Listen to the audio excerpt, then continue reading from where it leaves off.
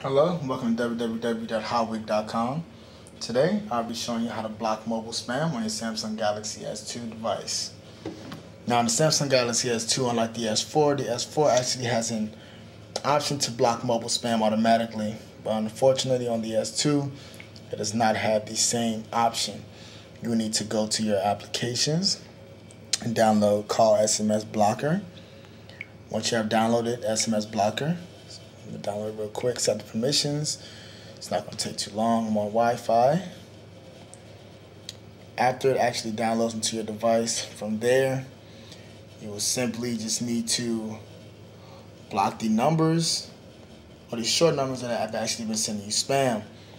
You, in fact, will know the numbers that have actually been sending you spam. Well, most of them will be 4-digit numbers, 5-digit numbers, things of that nature. We're going to open the application. Set our country code, which I'm in the United States. Tap next to continue, tap next. Next. Okay. So as you can see, it will show me my inbox of numbers that have been texting me spam. Those are actually regular numbers, in fact.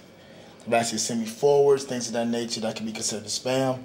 You'll simply tap and tick on these numbers in order to actually block them.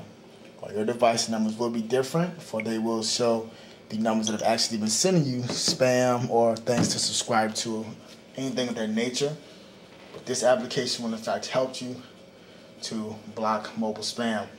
Once you have tapped on it and blocked it, it will stay blocked and remain blocked until you either reset your device or uninstall the application. Thank you for watching, and for more in-depth how-tos, please visit www.howwick.com.